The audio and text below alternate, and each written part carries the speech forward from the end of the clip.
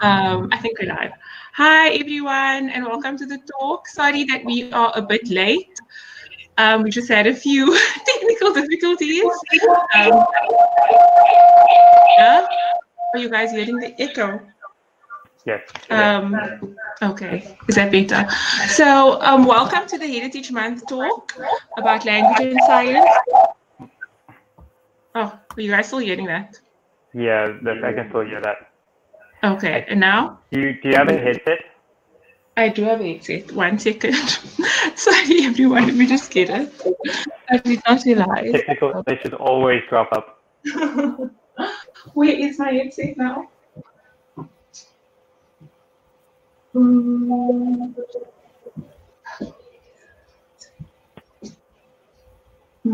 There it is. Okay.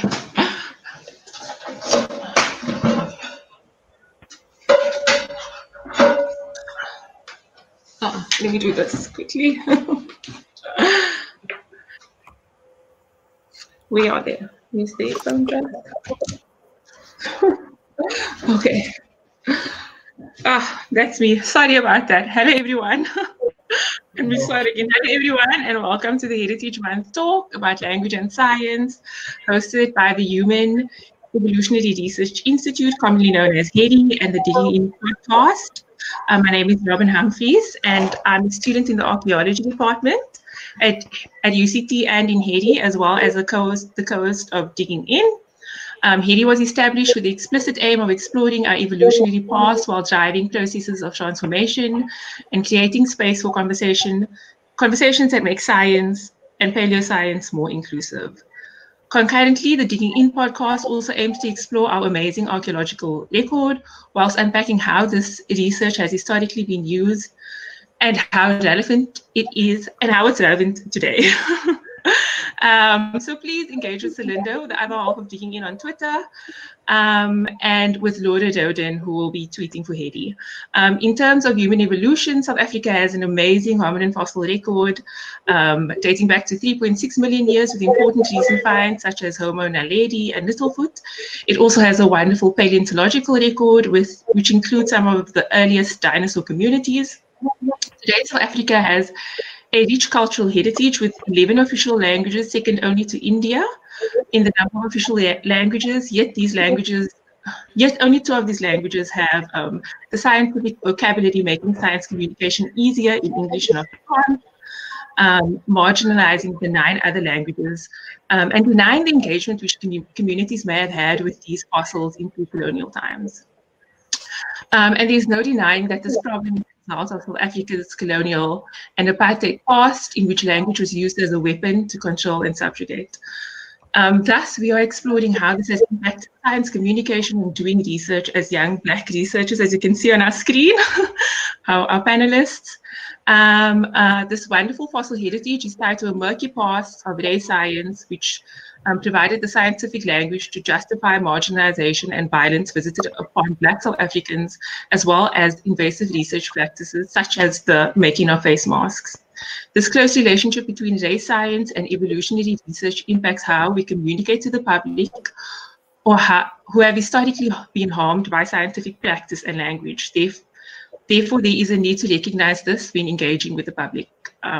We need to recognize that scientific language is not neutral and is of confidence.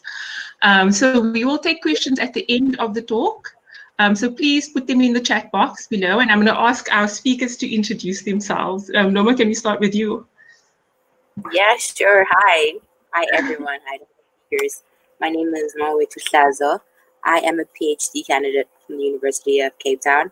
I am also a HERI affiliate as well as the affiliate of the University of Copenhagen. So should I just talk about my research a bit as well? Yes, please. Great. So what I look at is an extinct hominin, the genus Paranthropus. So I look at variability within and between groups of the genus Paranthropus through the cranium, the mandible, the dental remains. And I also use other groups, extant species such as gorillas, chimps, as well as humans, to use them as models to estimate the variability that exists within these groups of species found in Paranthropus. Thank you, Noma. Sibusiso, would you like to go next and just introduce yourself? Hi, everyone. I am a science writer. Officially, I'm a science communicator for a small science company called ScienceLink. In my free time, I've dabbled in some opinion writing, and I've volunteered some of my time writing some science articles for SciBri, it's a science news website. And on that website, I've tried to write some science news articles in isiZulu, and that basically began my journey into decolonization, and been having that difficulty at the beginning in translating science terms in my native tongue. Was the whole idea behind decolonization, and that's what I've been talking about and writing about so far. Okay, I'll introduce myself. So my name is Ryan Daniels. I'm a genomics researcher from the University of the Western Cape. My research focused predominantly on like pre-colonial history. We use genetic data to understand the dynamics of mixing between people. So one example is on the arrival of the Bantu language-speaking communities into Southern Africa, there was a change in dynamic in the interaction with the Khoisan communities. So my work is then to understand how this affected the genetic mixing between the different communities. And for my PhD, I did something similar, but looking at the ancestry within the colored community within South Africa. So seeing if we could identify the sources for the slave populations that were brought over. Thank you, everyone. So we are all young researchers, and we started our scientific careers, and there was sort of already a language that we sort of stepped into. And my question is, what has your experience been with scientific language? And anyone can start with their experience. What has your experience been with the language of science? How has the language that we use in science, how has that impacted your communication or your experience as a scientist? Okay, I can start, if that's okay. So, I'm going to start with a little bit about my background first, because I think that's important for discussing this. So, right now I'm doing genomics research, but when I started out, I actually wanted to be a paleontologist. So I did geology, botany, zoology, and then at some point I decided to change my mind. So I gradually moved into genetics. But my background is therefore like very broadly biology. So I came in with this very strong training in scientific terminology, and I came in with sort of being very unquestioning about the words that we were using, because we were working on very different systems and there's a different power dynamic to it. So if you're doing a project on snails, for example, there's no concern about how the words affect the snails, you know? But then when I moved into working with people, when I worked in projects that involve people in discussion, then obviously this is a concern. And I encountered this when I moved into doing my PhD project, working with the colored communities in South Africa, because then obviously you are dealing with people, you're dealing with their opinions on your work. And in a bit reflectively as well, you're dealing with your own history in the process of doing this work. So you're encountering for the first time how the words that you have been using in other contexts is being used on you now and on your family. And you as a researcher using the same terms to discuss other people. So suddenly the contention and the aggression and the force that's in these terms that you're using is really right at the front. So that was one of the first things that came to mind when I thought about how to answer this question. It's just also the transition that I had to go through in order to do the PhD and then the postdoc. Thank you, Ryan. Yeah, I think I definitely, that resonates with me. I did a project on hybrids for my master's, and then I read about hybrid research in terms of humans in the past, and colored people would fall within that category. And some of the research was very very questionable and very difficult. And so like it even made me question the word hybrid and like what do we mean when we say that when we refer to humans. Noma or Sibusiso, what has your experience been like? Noma? Like Ryan, I also come from a very scientific background, having done biochemistry in undergrad. So when I started doing human evolution and working with human remains, among the other groups that I work with, when looking at catalogs of these human remains, I mean, the wording of, accession number or specimen number, and I understand that we have to catalog things, but these are not things, these are human remains. And so I think for me, that experience of actually going to, let's say, the DART collection or looking at remains from UCT, where in this Excel spreadsheet, it will say, the sex and the population group, and it'll always just have it as a very scientific and very cold and very withdrawn from the humanity of it all, dealing with people. And for me, I would say that it was shocking, and it was a very negative experience working with these human remains, working with different collections when it comes to human remains and how we treat these people that were once other people's parents, grandparents, etc. And we're very far removed. Well, at that point, I felt very far removed before. And then when it came into this, I started realizing how problematic the language that I've also been using within my work and how it can translate to other people. Thank you, Noma. Sibusiso, would you like to share your experience? Yes? Yeah, I just wanted to ask, if you're not speaking, can you mute? I think there's some feedback from the other speakers when someone is speaking. So if you could just mute when we're not speaking. Go ahead, Sibusiso. Okay.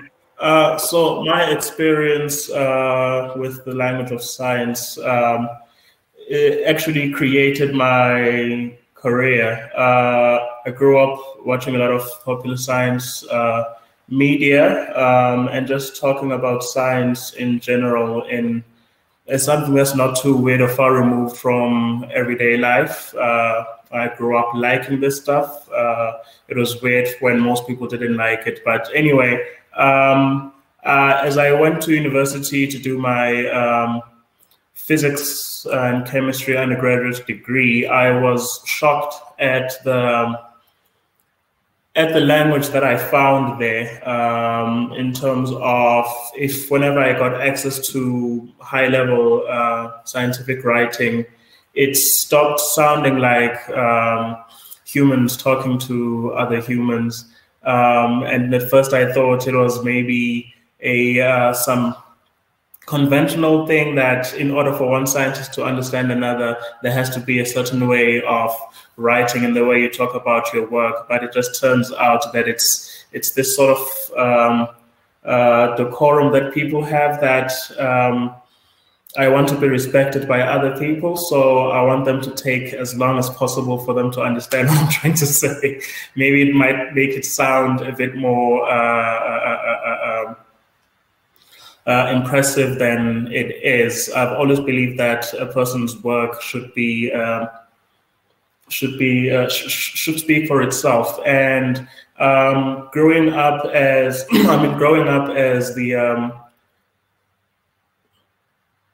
the science history nerd that I was, I read a lot of old papers, like very old papers where scientists used to write like they were writing for other people to read it. So having that experience of finding that there's this huge change in how scientists talk to each other discouraged me from becoming a scientist, or it was one of the things that discouraged me from becoming a scientist.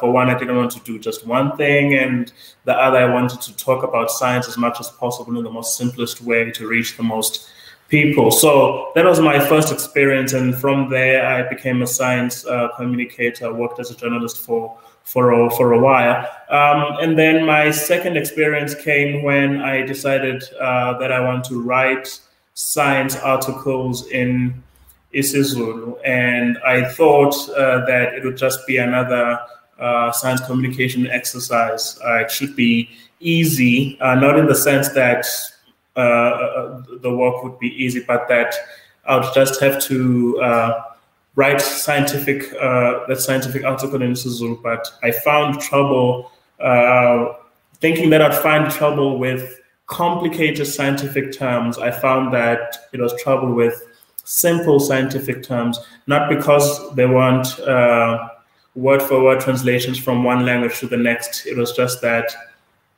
it was difficult to even translate something as simple as a fossil, something as simple as DNA, like some complex things to explain, but things that in English everyone knows how to talk about them.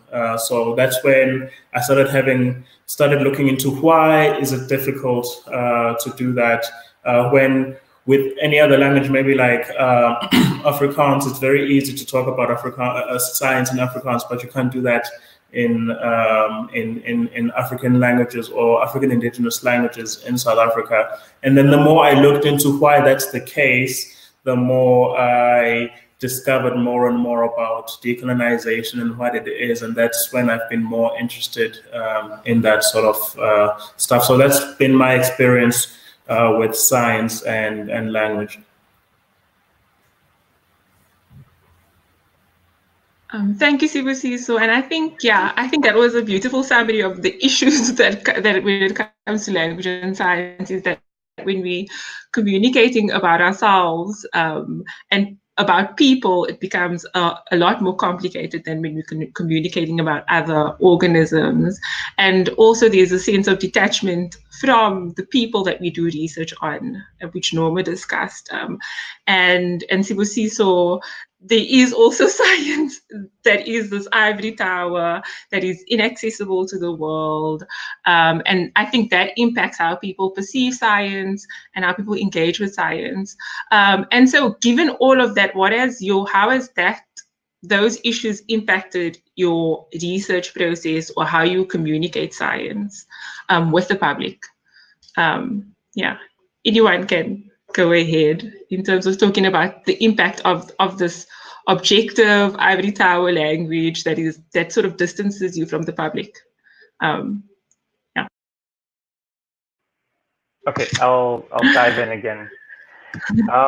So I think what I'll talk about is the narrative, which is something that was quite big with the stuff that I was doing, because I spent a lot of time reading history,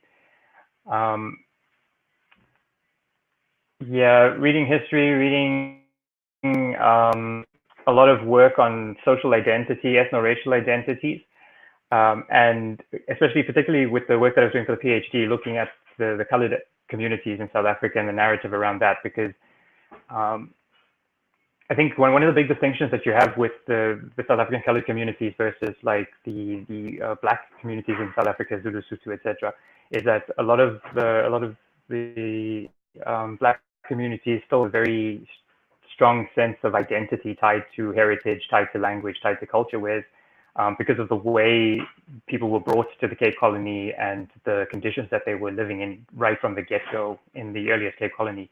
There was massive disenfranchisement. So the narrative has always been, by and large, owned by European settlers. So discussion about the Cape colored community has always had a heavy overtone of European dictatorship, European narrating exactly how these people got here and why they got here. So when I was reading through the literature, what I noticed is that a lot of the work, especially in the 1980s, had words, they used specific words which had heavy connotations, like miscegenation was one of them. So miscegenation is mixing between race groups and unlawfully or against tradition, against religious norms, like sort of a taboo mixing. So even just that one word already kind of indicates that the author had the idea that this was wrong, this was a violation of some kind of law, even if it's not a legal law. And the other point is that there's this primordialism or essentialism that people are inherently different, that these groups of people are biologically, culturally different, and it's a given, it's a fact kind of thing.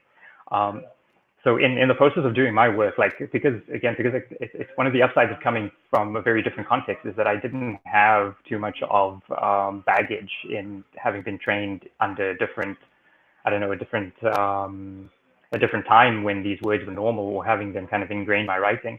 So I was quite happy to do away with it. And when I wrote on the colored identity, I just kind of tore out any narrative that started with, oh, the colored population started in the 1600s. Like, no, it didn't. Communities were there before the 1600s. And we now have, not from my work, but from other people's work, we now have evidence that even the San and the Khoikhoi, who were in the Cape Colony pre-1600s, had already had admixture through other events that came before, and some of it was admixture with Eurasian groups from the Middle East or from Europe even. So it's not that, the whole admixing that we see in the colored communities today just started in the 1600s. It's been going on for a long time. So that was the first thing I did in my writing, is just kind of get rid of this narrative that things started in the 1600s. And that's me. Thanks, Ryan. Noma, would you like to share your experience and the impact of ScienceLink, scientific language? Agree with Ryan in terms of when reading literature, coming across really problematic words. And for me, what I've tried to do with my theses, that's the word, is to try and really move away from the heavy jargon-filled sort of, no one who's going to read my paper or my thesis is going to be able to understand. And my objective is to make my work comprehensible to the normal South African global public, and be able to ask me questions and be able to relate. Because I found that, in my field, definitely how we write is very exclusive, it's very exclusionary to other people, and therefore is not involving the public. And so what I've tried to do is definitely try and move away from that as heavy-handed in terms of mathematical, statistical words that I have to use. I have tried to focus my thesis in a way that it will be able to be comprehensible to the greater South African public. I mean, you and I have previously collaborated and are still collaborating on writing comics and such for kids, for the youth, about fossils in a way that they'll be able to understand, because we can't be living in a country where we're so fossil rich and not have all the youth, and that means all the 11 official languages out there for them to understand what fossils are, how geology works, how everything works in how cradle of mankind, humankind has been here, and why it's important to us. We have to put that message out there, and if we keep using these terms and jargon, then we'll never be able to have anyone understand what we do and the importance of fossils and paleontology in general.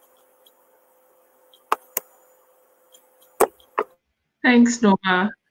Thanks for your feedback. Sibusiso, would you like to share?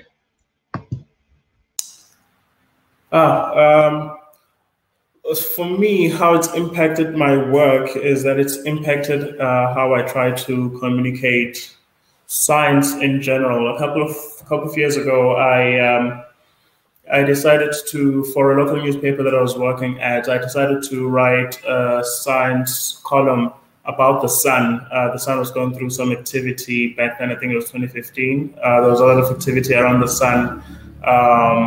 And I decided to write about it exclusively in isiZulu. In the past, I would write something in English and then translate it to isiZulu, but then I noticed that it's different if you start from isiZulu and then just go with it that way. I think for a lot of indigenous language speakers, they can tell when something has been translated, and it just goes to show the complexity of what happens when you switch from one language to another.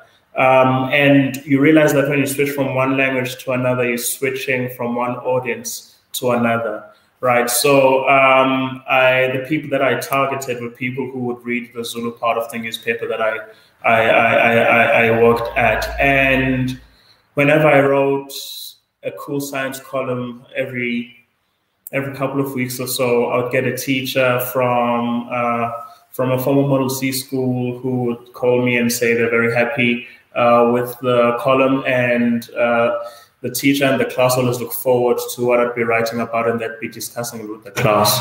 But when I started writing some articles in isiZulu, the audience changed. An older lady from my neighborhood approached me and told me facts about the sun that would never have transpired if we had, if I had written it in English. It's not something that she would have checked out. So it's not so much that people don't understand English. They speak in English, but if you're going to talk to them about something that affects their daily lives in isiZulu, what I've noticed is that you can talk about sports and all sorts of other things in your native language, but as soon as you switch to science or technology, then suddenly you have to switch to English, and then now English becomes this visitor that only comes in unwelcome, and it just changes the whole mood. So in my journey to try to talk and write about science in isiZulu, it's been to reach people that it wouldn't reach otherwise. Not because, again, to emphasize, not because they don't understand English, they very much do. It's just that it's better if it's spoken of in isiZulu. Now, the trouble has been that a lot of scientific terms and phrases and ideas are not easy to express in isiZulu. So that's been a welcome challenge for me, because it's made me want to explain things that I take for granted that everyone understands. For example, we take for granted that everyone knows what a dinosaur is. We take for granted that everyone knows what a dinosaur looks like or what it is, if you say it in English. But then if I try to say it in isiZulu, then I have to explain what it is. And then I start to realize that actually, even in English, people think they know what a dinosaur is in general, but they'll see a lot of creatures, ancient creatures, and think that it's a dinosaur, other creatures that are more related to mammals and that aren't dinosaurs at all, that are just giant lizards somewhere. So I've taken the idea of translating or talking about dinosaurs and other things like that in isiZulu to sort of move away from the misunderstandings of what dinosaurs are in English. It means even if you don't understand what a dinosaur is in English, you might get a better chance of understanding what a dinosaur is in isiZulu if I try to take a bit more time to explain it. So that's been my experience. It's been a great scientific exercise, science communication exercise to try to translate stuff that I take for granted in English, but you realize that I don't understand it as well as I think, or people that I'm talking to don't understand it as well as I think they do.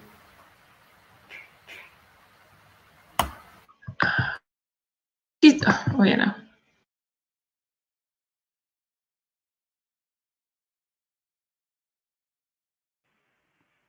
Robyn, you've muted yourself.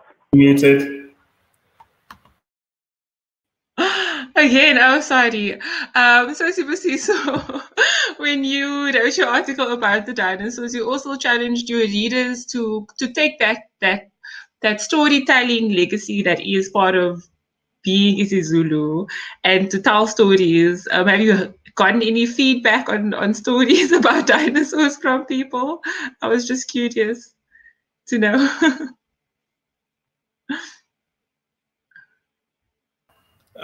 Mostly what has happened is that when it comes to talking about dinosaurs, since writing that article, there hasn't been much movement or anything like that, but there has been a lot of interest from people to talk about this stuff, just to hear.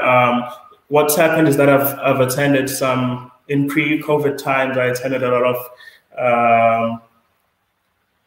workshops and other events where there's a lot of school children there, and I usually just throw it out there to them to come up with what they think a dinosaur is. I explain it as best as I can in English, and then they try to come up with Zulu names or other names in their native languages. So what I usually do is think of a planet. I think a lot of us know what a planet is, or we think we know what a planet is until we have to explain what it is. But if I explain it and say, think of it as when you look at all the stars, it's the only thing that wanders in the sky. And I mean, that's the whole idea behind the name planet. I think it's Greek or Latin for wanderer. And then usually the kids come up with their own word for meaning wanderer in their own language. So yeah, that's basically been what the sort of movement has been in that regard. There's nothing, I mean, there's no lexicon somewhere where every time someone comes up with this stuff, it's written down. What I've tried to do is not come up with words so much. Like, I'll show you how I came up with a certain word, but sort of challenge you to give you a formula of how you can come up with a word if you don't have one. So that's been what's happening. Thanks, Sibusiso. And thank you guys for your wonderful answers. I think it really highlighted the range of issues that like our experience affects how we work as scientists. I think, Ryan, the ability as a scientist to change the narrative is so important. And I think often as scientists, we say that we're neutral and objective, and this is a apolitical sphere, but when it comes to humans, that's not the case. It's more accessible to the public, and we want young people to be proud.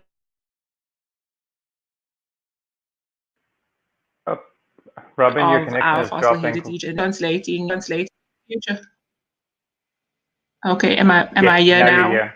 I think Can you hear the me? last thing I heard was you talking about the narrative. Oh, okay. Sorry about that. So I was just saying that as scientists, we also participate in constructing narratives, and I think it's important to recognize that we have that authority and power, and as scientists, what we say is of consequence, and we have to be very thoughtful about that, and we can even use that to challenge narratives that are very negative. And then what Noma was saying about, again, making science accessible, making it accessible to young people so that they can be proud of our heritage and engage with that research. And then what Sibusiso was saying, I think that's such a good guide, such good guidance in terms of, if you're going to translate an article, start in the language as opposed to start translating from English. And all of the stuff that you learn along the way and that you've done. And I think so many people could learn from you in terms of writing in their own language and for the public. And also changing the science in a way, because you're not saying ancient, you're saying ancient animal. You're using a more correct scientific term in Zulu. So my question is, given all of that, what do you think we can do differently as scientists moving forward in terms of the language that we use in our research, when communicating with the public? What would your advice be to other scientists and maybe to the public who engage with the research that is shared in the public sphere?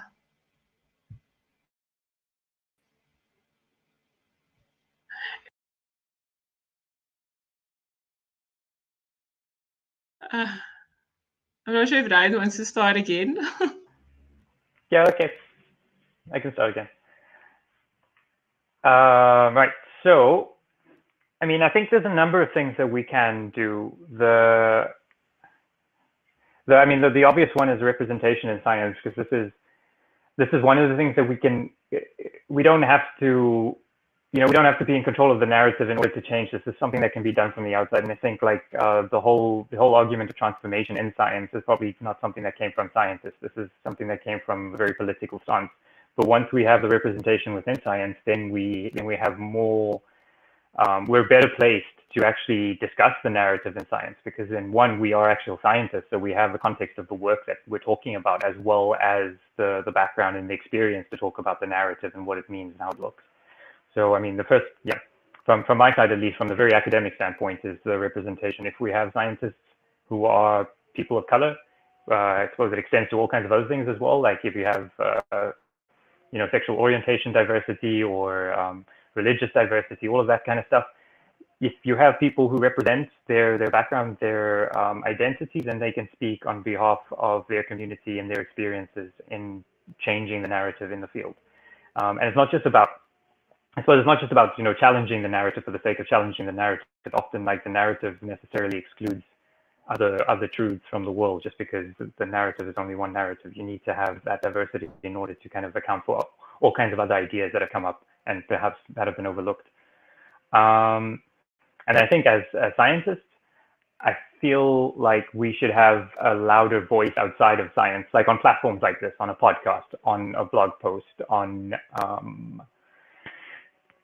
public forums, giving presentations at museums, or I think there's some pub events as well where people go for a beer and then PhD students present their work, that kind of stuff. Like, I think we need to have a more sort of outward-facing persona as scientists as well, so that, you know, people don't have to go via newspaper articles in order to get to the content of our work, but that we can, as a scientist, we can actually communicate what we're talking about and who we're talking to, so that we don't lose touch with exactly the communities that we're working with. We don't lose touch with the public when we're discussing this. I think Sibusiso mentioned this as well, that scientists talk to each other and probably talk to ourselves as well in very high-minded English language, very unnecessary jargon. But when you're forced into the situation of engaging with someone who one is not comfortable using the weird sciencey language that we use, and two is not familiar with the background information that we assume everyone else has, then we have to find a different way of talking about it. And I think that's necessary as well. Yeah. Thanks, Ryan. Noma, would you like to go next?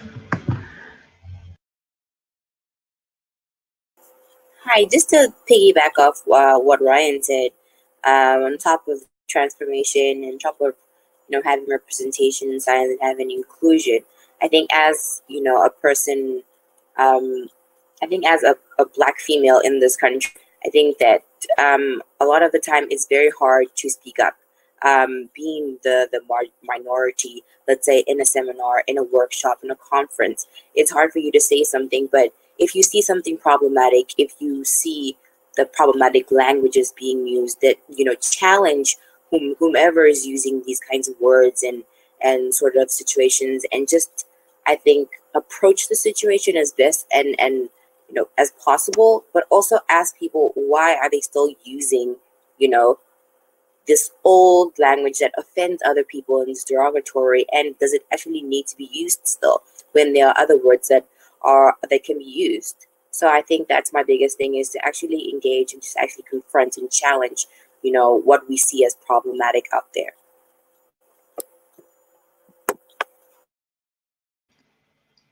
Thanks, Noma. Sibusiso, you can go ahead.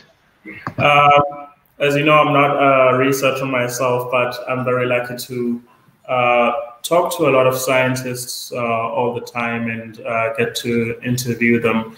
My favorite people are scientists who, I mean, there's this little thing that some scientists do, scientists that, you know, have gotten some training or they've had some experience writing or talking to journalists. And it's great advice for anyone who talks to the media or anything like that. Like, have a soundbite ready and a set of answers that you're going to give, no matter what the journalist asks you. Like, they're going to ask you a lot of things, but then in the end, you want to control the narrative. You want to be the one to like have something short and nice that you can give to the journalist to make sure that they don't misunderstand you. So my point of that is it's quite important to familiarize yourself with the language of how other people talk, other human beings talk, right? Yes, it's important to continue sounding as smart as possible, use all the jargon and everything, but like change the sentence structure of it. Like use more simple things. Like use more active language. Like make it easier for someone else to read what you're writing. You're not dumbing it down. You're just changing it such that someone else understands it. Another scientist can easily engage with you. It can open a lot of opportunities. You can start conversations and everything like that. So, so when it comes to the language of science and what I've experienced so far, it's whenever there's an opportunity to get science communication training or science journalism training, please take that opportunity. It opens so many doors for a lot of scientists to be able to write their own things. I mean, a lot of some research, it's important that you speak to the public yourself, right? It's important that you're able to speak to scientists outside your field, because there's a lot of multidisciplinary, transdisciplinary stuff. If you only speak in the language that your own peers understand, then it doesn't go very far. So yeah, that's what I think. That's my thinking in terms of the language of science and where it is today. Like every opportunity you can get to be a better communicator, you should definitely take that. It will improve your work in some way or the other, even if you're not speaking to the public directly.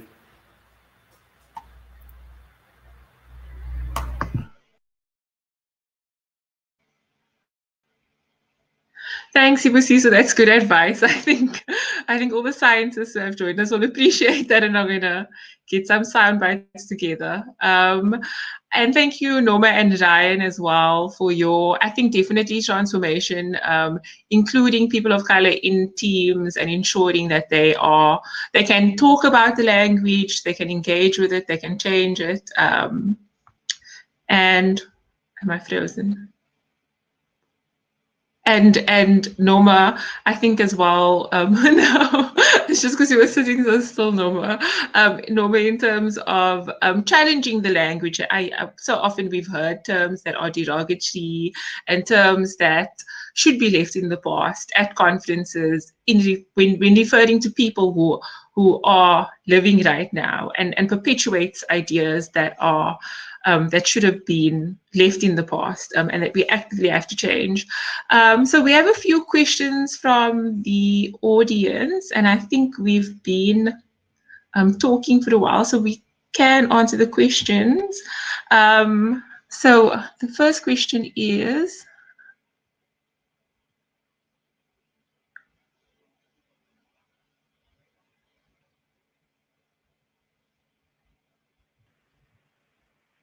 Robyn? Okay, so the first question has multiple questions. Guy? Oh, I was just going to say I lost your sound there. I could see you talking, but I couldn't hear anything. Okay. Oh no, I was just having a look at the questions. So the first question is, why is it important to communicate in simple language for different stakeholders? And why do you think people don't? I'm sort of summarizing the question. Like people sometimes they don't take the scientific knowledge seriously and use that as a guide when making certain decisions. Yeah. And does anyone have any thoughts on that?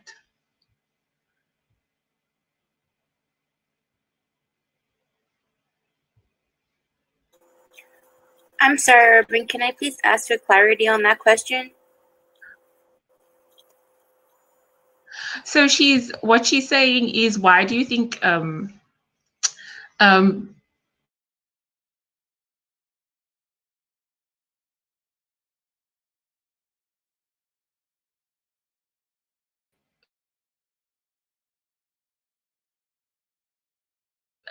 she's asking why do you think it is important to communicate research. The second part of her question is that the public doesn't take, and she wants to know, how have I gone? Can you guys hear me? And then, yeah, why the public might resist research or might not engage with research. Robyn, maybe if you guys able to hear me? Off, I feel like maybe maybe it'll be a little bit easier with the signal. Yeah. Okay. So can you hear me? The question is, the first question is, why do we need to make science simple in order to communicate with the public? And the second half of the question is that often the public they want to benefit from scientific research, but they also are resistant, or they don't take science seriously. And so why do you think sometimes the public doesn't take science seriously or engage with it seriously? Do you guys have any thoughts on that?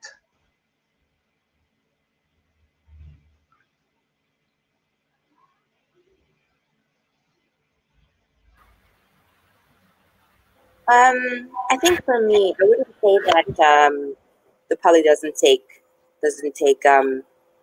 science seriously. For example, in my own family, I'm Xhosa, and they want to know what I do. It's hard to explain what I do in Xhosa, and so at the end of the day, if I'm speaking and talking about genus Paranthropus and geological this and geological that, I mean, my normal aunt from the rural is going to be like, you know what, actually, I'm good because I don't know what you're saying, and completely lose interest because I'm not even trying to simplify, not even in the least, what a fossil is, what geology is, etc., etc. I don't think that people do not want to know what's going on in the world, what they live around, what is within this earth. I just think that the words are there, but the words are not being used. And so I think that's why we need to actually try and translate these things. And as scientists, have a responsibility in order to try and educate as many people as possible, because I would never think in the slightest that anyone is uninterested in science. People do have their interests and their passions, but I don't think it's a thing of people have a disinterest in science at all. People do want to know about where they come from, who they are, their lineage. I just think that we need to make that in more simple, understandable sort of languages and be able to have these terms translated into all 11 official languages. We don't only live in an English-speaking sort of country. There are 11 languages, as was explained, and we need to be able to have everybody understand everything at all times. It's all about understanding, I think.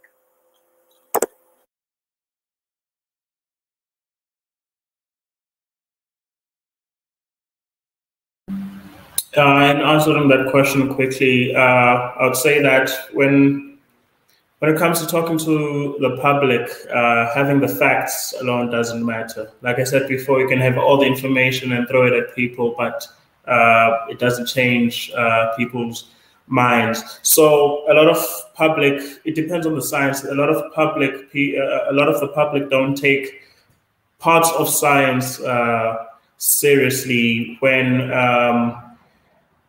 I mean, the sentence that researchers say or scientists say carries a lot of weight. But then if every second week that sentence comes with researchers say chocolate is good, researchers say chocolate is bad within a couple of weeks, then that's when they start taking science less seriously. It's not the scientists' fault that the way that is. It's just that there's a huge disconnect between scientists and the public itself. By the time that story gets to the public, it's gone through so much sort of a term called journalism. You'd have a science communicator at university that will take a scientist's research, they'll simplify it as much as possible. Rarely does it go back to the researcher for them to verify. It just goes straight to the newspapers. The newspapers don't, because there's not many trained science journalists. Like there's a lot of brilliant science journalists in South Africa, but there's just not enough of them. So what happens is that a lot of publications as well don't want to pay for science journalism. So what happens is that they'll take that press release as it is, and they'll put it in the newspaper verbatim, which it breaks every rule in journalism, but it happens because there's not much involvement of the researcher to make sure that whatever goes to the public is as they want it to be, right? So for you as a researcher, if you want your work to be taken seriously, make sure that you're familiar with every step of the process of what happens when your research, especially if it's public facing, what happens when it gets to the public. It's important for you as a scientist or as a researcher to do that, because the public are more and more aware that it's their funding that funds your research, right? So you want to engage with them in that way, not just leave it to someone else to take care of it. I'm sure you're not going to do everything yourself, but it's just be familiar with the process. Reach out to your science communication department at your university. Have contact with journalists. Just keep track of the whole process, of the whole pipeline of the science. It's not that they don't take the science seriously, it's that they don't take their idea of science, which comes from other people and not the scientists themselves.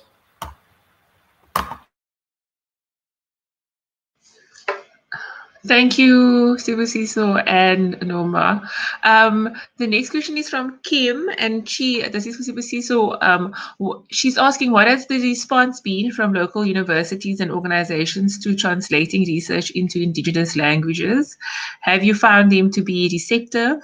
Has there been an active push on their part, or is it fleeting? And that's from Kim Tommy. Yeah. Hi, Kim. So it's very quickly. There has been a response, but I wouldn't say it's a response to me and what I've done. I'm just very much in the public. But a lot of one example is the University of KwaZulu-Natal, which has an app that translates a lexicon app that translates scientific terms into isiZulu. It's a continuous thing that they've been doing a while before I came into the picture and tried to do what I'm doing at the moment. There's been a lot of talk about it in university press releases and things like that, but there hasn't been much action that I'm aware of. What's happened is that it's being used very much as great PR, like, hey, look at the great thing that we're doing. Yes, you see a lot of PhDs or a few PhDs in isiXhosa and other things like that, but still it's not so much the science being done in that language that's being,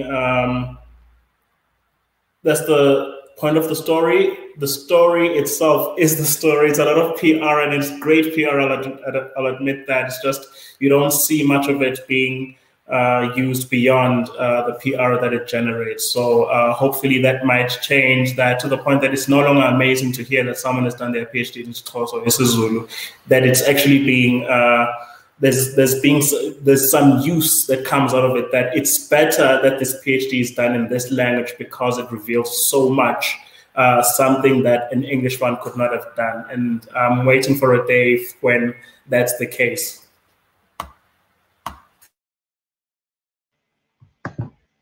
Thank you.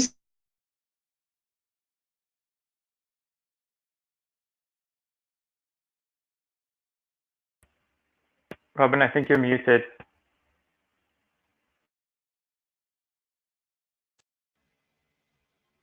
Hi, sorry about that. This is for Ryan and Noma, just from the comment section. And if you do have questions, there is an ask a question box, but I do see there are some questions in the comments. What has the reception been about your concerns? Have people taken your concerns seriously in terms of when you approach people about the language that they are using or the decision to use different terms? How have people responded to that? Do they take you seriously? And this person is saying that Peter is saying that when they interact with scientists about using terms like tribe that are sort of outdated, the scientists have been dismissive. So what has your experience been regarding challenging some of these terms?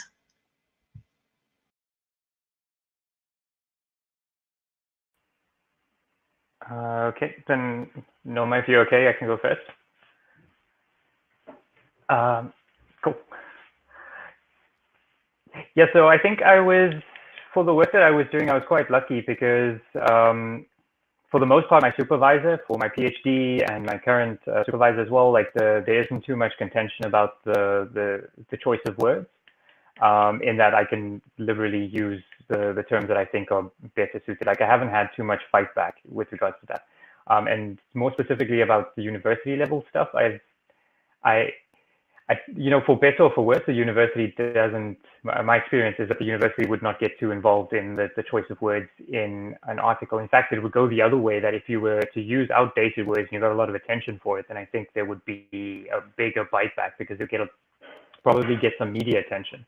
And I'm thinking specifically about human genomics because there have been, for some high profile papers, there have been like sort of journal articles where, like a column, opinion piece columns where someone would point out that, oh, you're using an outdated term or this is offensive and it shouldn't have been said in this way. And I think that kind of publicity would be bad. So although I haven't had too much, again, I haven't had too much feedback or bite back from the universities or any of the establishments that I've worked for to actually say that to have too strong an opinion on this. I think on the other hand, I think it would be better if there was more involvement, then it would show some initiative from the side of the organizations. But as long as things are going okay, then I think there hasn't been any issues.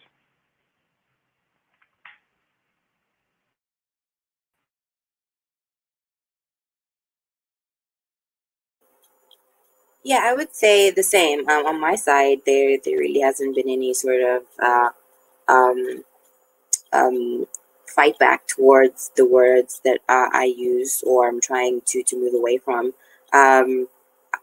Working with curators, we and other people in sort of, let's say, Peter in the medical field, where Robyn and I were taking a human biology class at med school, and we had challenged the name using a porpoise, so referring to the homeless in Cape Town, because they use those cadavers who have not been claimed. People who have died have not been claimed, so they use those as cadavers, or they use people who will sign up, let's say, at these homeless institutions, and they will have a sort of addendum that says when they die, they'll give up their body to science. So when we were confronted with that issue, I know you and Robyn and I felt very passionate about the fact that they're exploiting people. And then on top of exploiting people, using that problematic language. And we had a very open and understanding professor who was able to try to change that and move away from that, and actually have people come to the Red Cross and explain to the people and what happens when they sign these things, and keep them informed. So I think for me, it hasn't been a negative experience when trying to challenge these problematic words or trying to use different words. I think I've been met with positive people. I've been met with people who also want to change, and having supervisors who are also very forward thinking and want to see this sort of change happen. So it's been a positive experience, all around. Can I just add a quick comment on that, just to say that our experiences might also reflect why we're on this podcast today versus someone else, because we've been, privileged enough to be the students of people who were supportive and encouraging of the use of this word. So I'd imagine it's not, and unfortunately, it's not everyone's experience. There might be a large number of students who had supervisors or collaborators on projects who were insistent on using offensive derogatory terms and just kind of, swinging their weight, their experience in academia or their title as justification for why it should stick around. So, I for one that just when the question was read out, I just realized like how lucky I was in that sense that the people I've worked with have never been too sticky about like old habits that they just refuse to give up. And I think a lot of the time people refuse to give up on the old habits because they're hostile to the change rather than see the necessity of the word. Thank you, Noma and Ryan. Yeah, and I think we have been very lucky, Noma as well, to be in a space where those words are challenged, and when we engage around difficult words, we don't get fight back, or we don't have to deal with that difficulty. But I do agree with Ryan. I think that maybe that is not representative of all experiences, because I've often come across words in recently published articles that are derogatory. And I think as soon as we start seeing these specimens as people, what Noma was saying, we start changing how we think about talking about them, and I think it will get scientists to move away from the derogatory words that they use if they understand the impact that it has. I think I'm going to ask the last question because we are going on for an hour. And so that question also, that was a similar question to Robyn's question. So I'm going to skip over Robyn's question and I'm going to ask a question to Sibusiso. This is from Jade. How have you approached translating jargon? Should we create new words or expand the vocabulary? So have you approached translating words into Zulu? Very quickly on that question. At the beginning, I was very hopeful.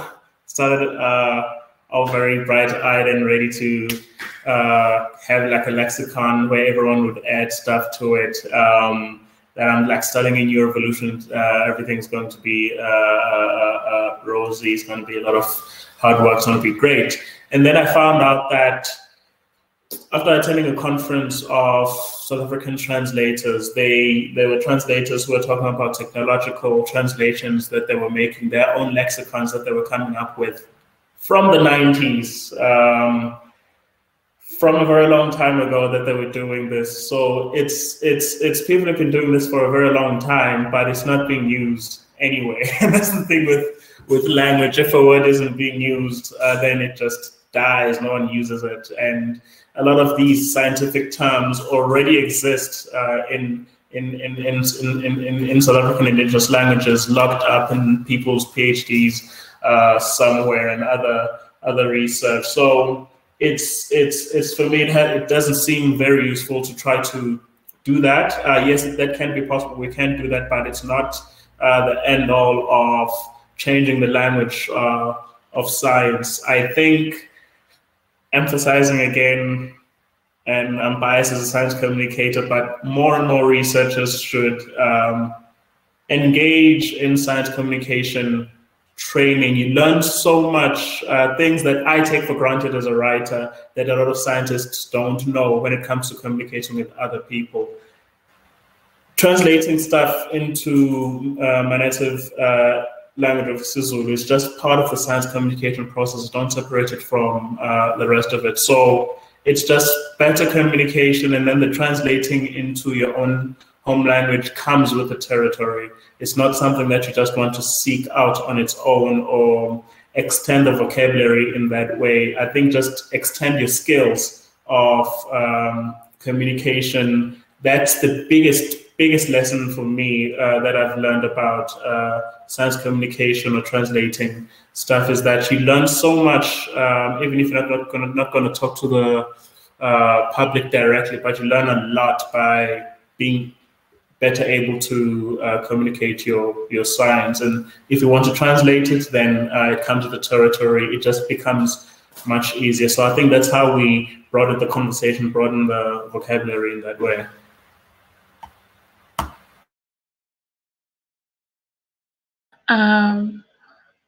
Thank you, Sibusiso. Yeah, I think that those are very wise words. And I think I always, with my research, I always say, like, you may think that you are doing something new, but someone's done it before.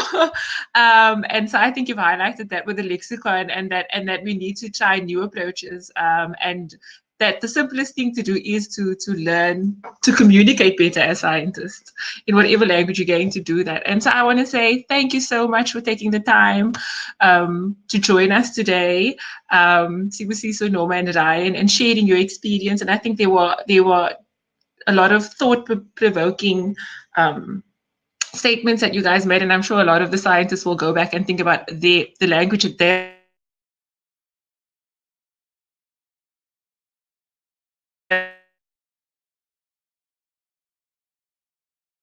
are using, and definitely how they are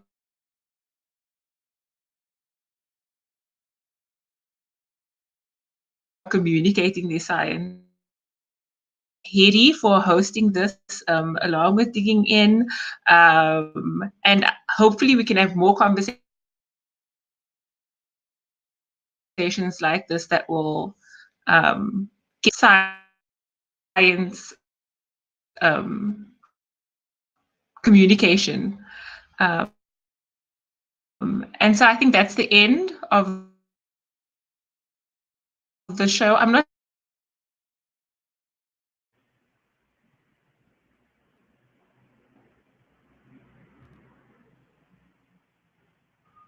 It looks like we've lost Robyn.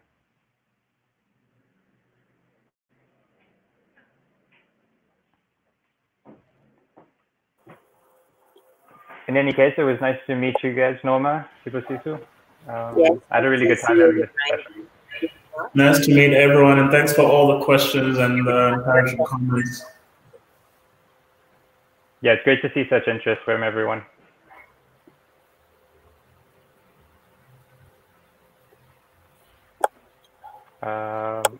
Right, everyone. Goodbye. Bye. Ciao, guys.